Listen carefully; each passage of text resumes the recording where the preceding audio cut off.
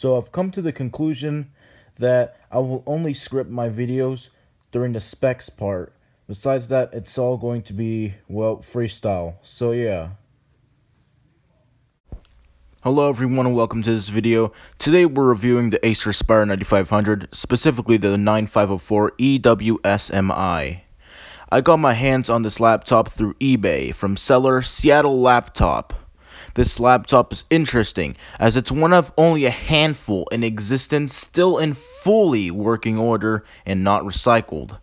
This laptop was intended for the North American market, but it flopped due to the laptop launching at the same time as Windows Vista. Another issue was that it was underpowered, sporting a sluggish Intel Celeron M380. The laptop continued to be sold alongside Acer's more powerful, up-to-date 17-inch laptops with Windows Vista. It was sold with Windows XP Media Center Edition until 2008, when Acer put their act together and ended its production.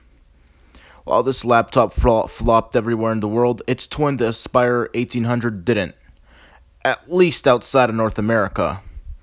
It had a big media buttons instead of a useless mirror that says Aspire 9500 in large text. One good thing about this laptop is that it had a designated door to access the GPU. I'm guessing the idea was to make it more upgradable, since the GPU is distanced far enough from the CPU. It fixes the biggest problem that even new 17-inch laptops still have to this day, which is lines on the screen and overheating. Every single other 17-inch laptop places the GPU and CPU next to each other, and then the manufacturers decided to make them share the same freaking cooling system. So this is why the machine is so special. It was well engineered. Clearly, Acer went out of their way to fix the infamous issue, and then proceeded to do the same with the other manufacturers. So while this machine is in rough shape, even missing the DVD drive bezel, it still makes up for it in other ways. Actually, it would be nice if you guys could help me find the replacement bezel. So now let's dive into the specs. This laptop comes standard with an Intel Celeron M380 with a clock speed of 1.6 GHz. This laptop comes standard with 512 MB of DDR2 memory, but the motherboard supports up to 2 GB. This laptop features a slot-loading DVD-RW plus RDL, and mine is missing the bezel. Please help me find a replacement. This laptop comes with a widescreen, 24-bit, 17-inch, 1440 by 900 WXGA screen. This laptop comes with stereo speakers, a subwoofer, and 2 microphones for clearer sound. This laptop comes with an Intel Pro /Wireless 2200 BG wireless card. This laptop features a 5-card super combo, whose supported cards include Memory Stick Pro, MMC/multimedia cards, SD cards, and picture cards. The bloatware that this came with but not installed on mine include Acer Arcade 2.0, Acer Empowering Technology, Acer Grid Vista 2.0, Acer Launch Manager, Adobe Reader, Bluetooth Profile, NTI-CD Maker, and Norton Antivirus. Now, let's get to the ports. On the back, we have the DC jack, VGA out, S-Video out, a parallel port, Ethernet, phone, USB 1.1, and the Kensington lock. On the left, we have USB 2.0, express card, a headphone jack, a subwoofer jack, a microphone jack, USB 2.0, and a slot-loading super combo drive. On the front, we have nothing, so on the right, we have PCMCIA, the super combo card reader, an IR sensor, IEEE 1394 digital, and 2 USB 2.0 ports. Now let's get to the test. By the way, this is the Acer Aspire 1800, its twin. Alright, so here it is. The Aspire 9500. So yeah, I'm going to test it out. So one thing, oh shit, that's blood.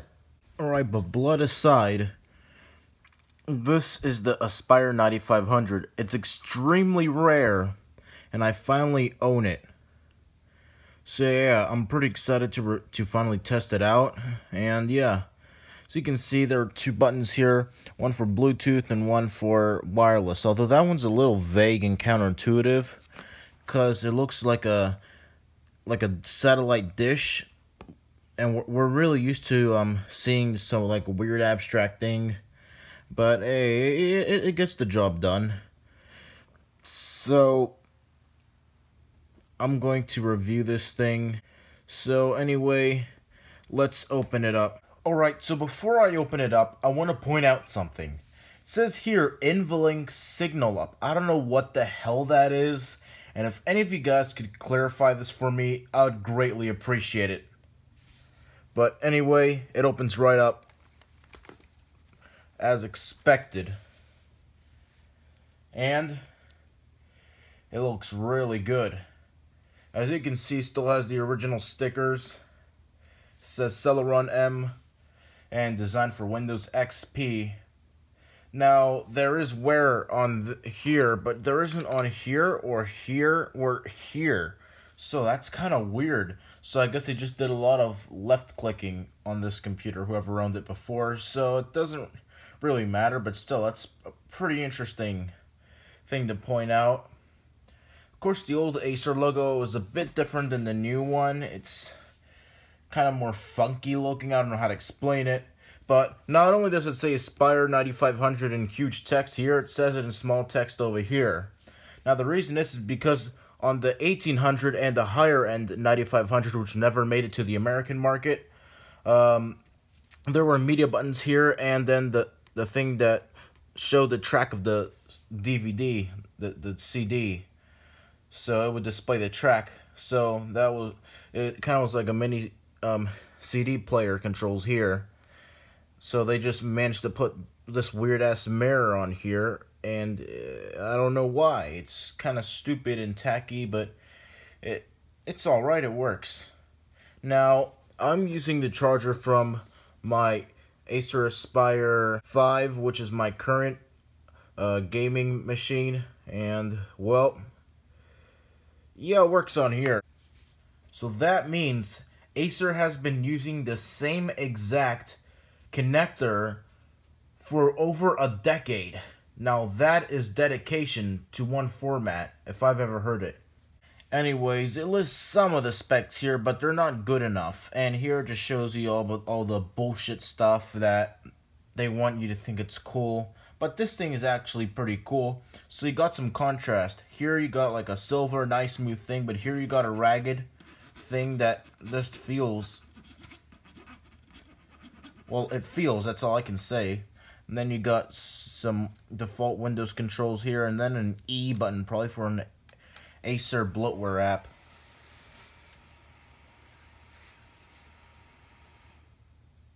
There's the Post logo. Alright, so we're in. And it looks pretty good so far. So that is the original wallpaper that came with this thing. So yeah, that's pretty cool. So we're going to run a few things and test some things out here and there. Oh, and here's a neat little quirk. I've mentioned two microphones, but what I meant is that there's one microphone here and one microphone there. And it makes it clear unto you that it's there and there, because it has the icon for the microphone that they use here and there. So yeah, you can pretty much tell where this is going.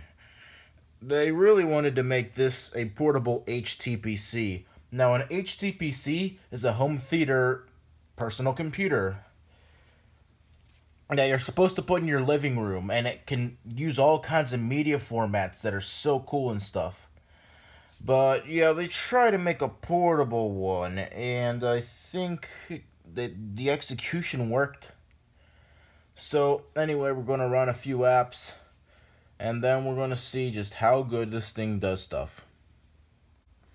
Alright, we're going to start with Mario Kart 64.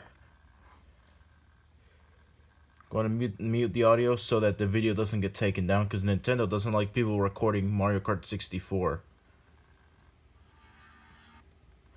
Okay, so now we can full screen it. And it looks great, just like the real thing.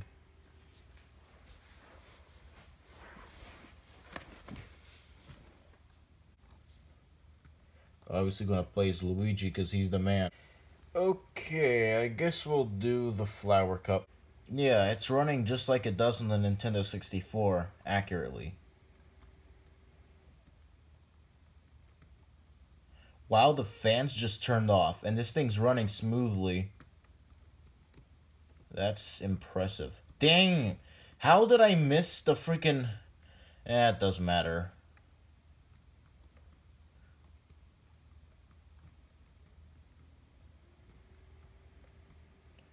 Yeah, there's really no slowdowns at all. It's running really smoothly.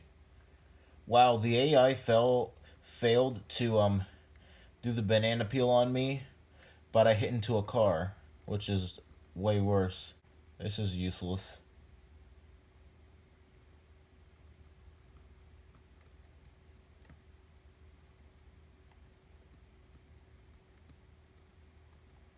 Bam.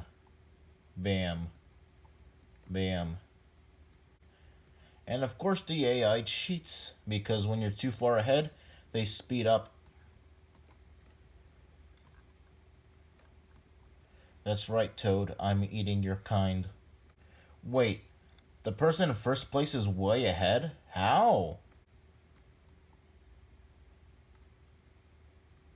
What? I slipped on nothing. This is easy. What? What the hell just happened? What? No, no! No, no, no, no, no, no, no. I'm not having any of that crap today. But yeah, as you can see, it runs really smoothly on here. Alright, now let's do Sonic Robo Blast 2, which I always do in my reviews. Okay. This one's running pretty smoothly, except with some frame skipping. The game's not slowing down, there's just frame skipping. And that happened.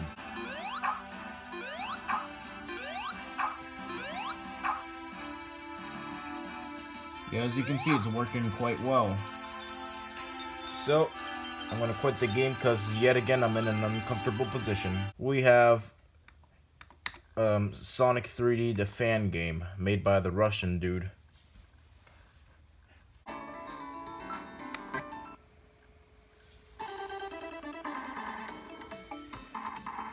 Okay, so it's running really smooth. Actually, arguably smoother than Sonic Robo Blast 2, which is kind of weird because usually Sonic Robo Blast 2 runs smoother. So this is kind of a strange anomaly. Huh? It didn't teleport me. That's weird.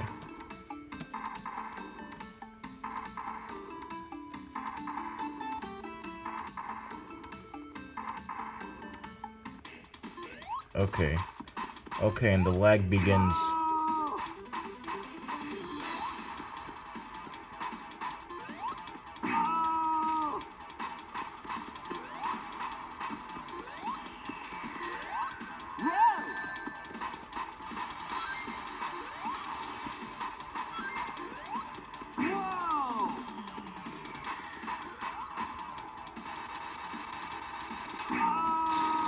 Okay, that was easy.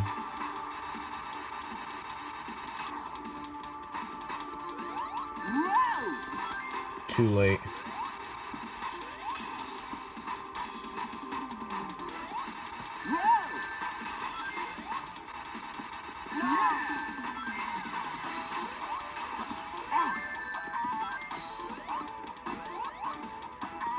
That didn't count as a hit.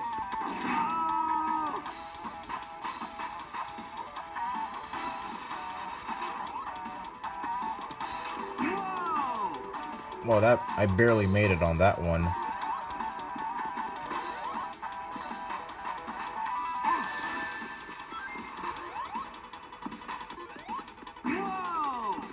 Two more hits and I'm done.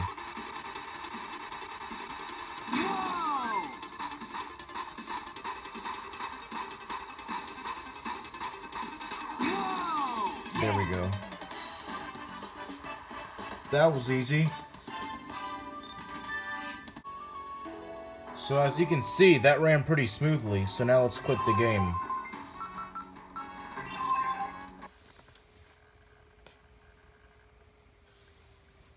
Alright, so Yeah, that worked out pretty nicely.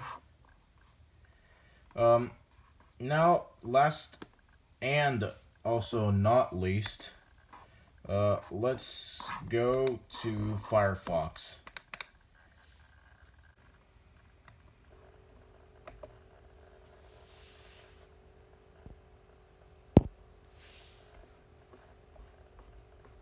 Oh no, I forgot how slow Celeron is.